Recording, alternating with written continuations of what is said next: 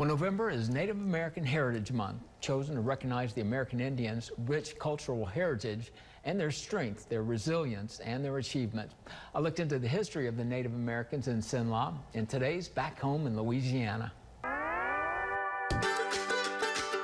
Cenla is a beautiful area in Louisiana with lots of scenic landscapes, from the hilly regions of pine trees to the beautiful open prairies, and the small swamplands to the large rivers. Today, Central Louisiana is made up of a diversified group of people with roots worldwide. But the land in Cenla was first a home for a population of people that many have forgotten. In the early days of Louisiana history, Cenla was a popular home for Native American Indians.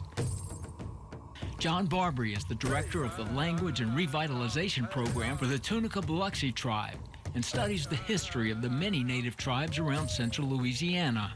Tell me about the American Indians and how they dealt with the settlers from France and from Spain. A lot of traditional knowledge was interrupted when the colonists came, the French and the Spanish. We migrated down the Mississippi River and then up the Red River on the Avoyelles Prairie. And so we all kind of settled where the Red River meets the Mississippi.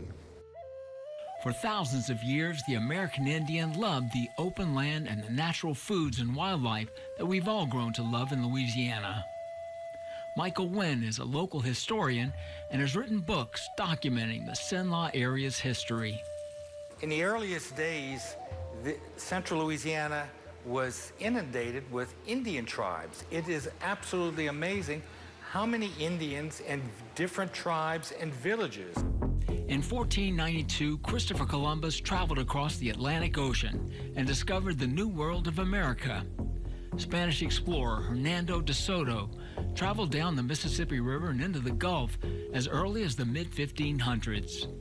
Then in 1682, the French explorer La Salle claimed the territory at the foot of the Mississippi River for France and named it Louisiana after King Louis XIV.